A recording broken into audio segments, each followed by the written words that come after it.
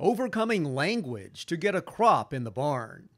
Cutting tobacco is hard work, and even more difficult if you don't understand all the particulars. Y con esto también, como ustedes saben, que cuando estamos poniendo el spike.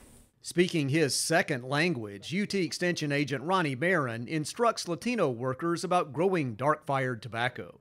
Barron communicates with these men, here on work visas, about production techniques and farm safety.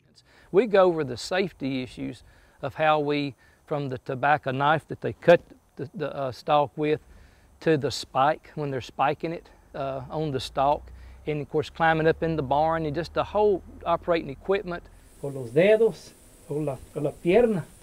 Working with the Burley Stabilization Association, Barron came up with a booklet for ag workers, Tobacco Words and Ways, English and Spanish. It includes translations for needed terms. Barron says it's important to understand words and culture. If you're wearing something brand new for the first time, anytime they call it estrenando, I mean, that's something big. You know, if I got a new shirt on, I'm estrenando my new shirt. They have one word for it. Ronnie and his wife served as missionaries in Mexico. They picked up the language there and also studied advanced Spanish at a university in Central America.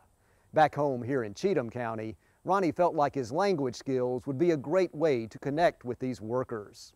Cheatham County producer Jason Barnett's 32-acre crop gets hung for curing here. Barnett and other farmers must meet GAP standards, which stands for Good Agricultural Practices.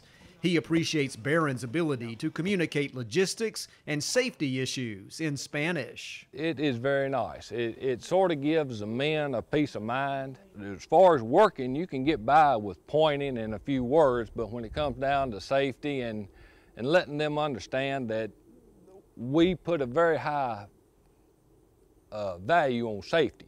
It's been a good year for dark-fired tobacco here, just the right amount of rain. Like so much of life, communication is critical in agriculture. No barriers here, just comprehension, all to get work done and another harvest complete. This is Charles Denny reporting.